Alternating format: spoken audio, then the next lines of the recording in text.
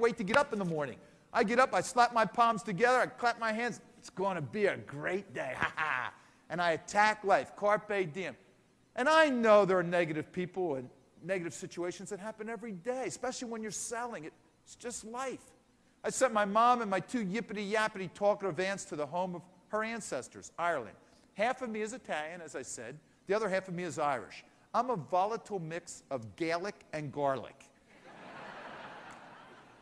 Well, my mom goes over. I sent them, all three of them over, and they have a great time. 10 days later, they come back. I said, Mom, how was the trip? She says, Patty, the trip was great, except we had this one nasty, negative American tourist who complained about everything.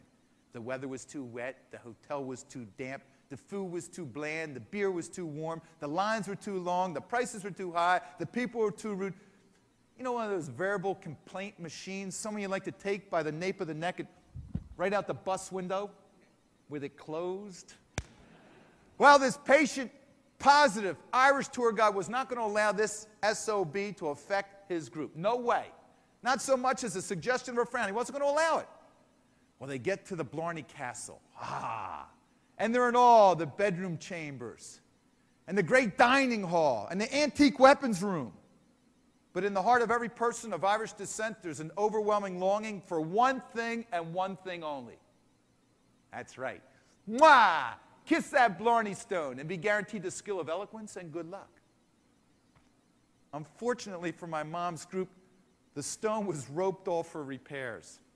Yeah, need I tell you that the complaint machine was firing on all cylinders? This lady went ballistic, and she's screaming and yelling and spitting profanity in this poor Irish guy's face, and he's trying to placate her. He's trying to just make her feel okay. Chill out. No luck. She's crying and claiming she's been defrauded, demanding her money back, and finally he says, ma'am, please.